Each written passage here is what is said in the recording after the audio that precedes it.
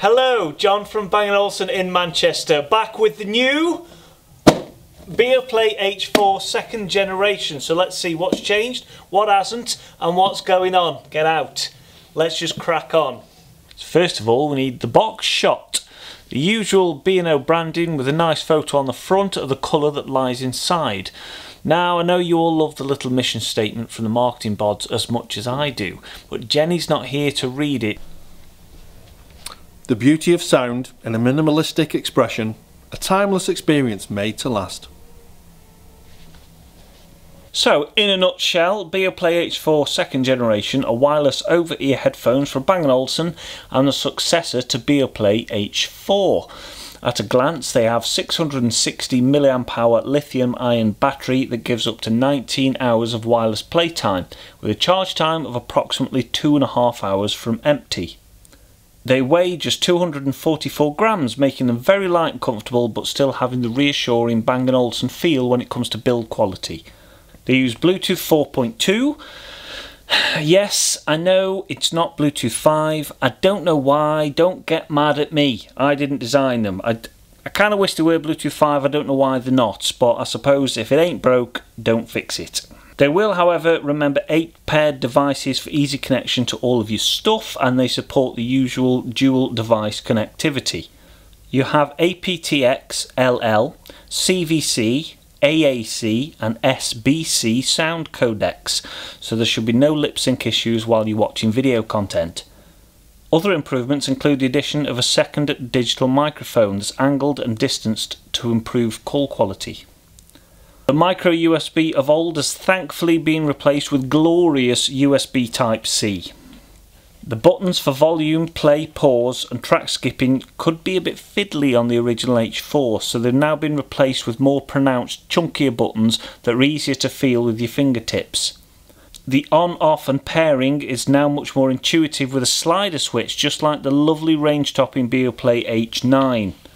The build quality is also now more in line with the H9 thanks to more sturdy casing, and the exposed cable of the original H4 has been shortened and rerouted to make it tidier and less likely to get snagged on anything. The aluminium discs are now different and I absolutely love the new look. They have a matte finish with a chamfered edge. Who doesn't love a chamfered edge? The B&O logo has now been centred rather than being offset. Just like BeoPlay H9, there is now Google Assistant built in. You don't have to use it, but it's there should you want to, and it's surprisingly useful in headphones to control your music, your smart devices at home. You can make calls, reply to messages, or just ask Google about the weather, or any other nonsense that comes into your head. You don't need to say, I don't want to set everybody's off, but she can't read. You just press the dedicated button and say your command. Very slick. In the box you get a USB A to C cable for charging and a 3.5mm jack cable for plugging in a non-Bluetooth source, or if you just run out of headphone battery. One thing I will mention is there's no soft pouch to store your headphones in included in the box. I get that money's been spent wisely on improvements, but come on B&O. I love you, but a pouch would have been nice. What about the sound and comfort? I don't think I gave them enough credit last time around. Granted, there have been many software updates since the original H4 which have undoubtedly improved the sound quality, but I've been very impressed over the last few days listening. I've listened to dance, electronic music, classical, a little bit of jazz, and of course my favourite, rock. They deal with everything pretty well. My favourites are still H9, although it's a bit of an unfair comparison given the price difference. I've been comparing them back and forth, but for out and out pure faithful detail to the recording, H9's still the champion. But for sheer entertainment, the H4 second gen are right up there. They're slightly boosted in the lower and top end, and compared to H9 this makes them great fun to listen to. They seem to lap up anything you throw at them. Even lower quality streaming and MP3 sounded reasonable. The cushions are super squidgy, and thanks to the lightweight they're extremely comfortable over long periods of time. The big ear cups encapsulate your whole ear, and I wear glasses most of the time and I had no issue with them pressing my specs into the side of my head. As far as I can tell, there are no significant sound improvement over the original H4, providing your software is up to date, of course. But the design and technical changes are most welcome in my opinion, and make the H4 second generation a must listen if you're in the market for nice over-ear cans around the £250 mark. Put your headphones on.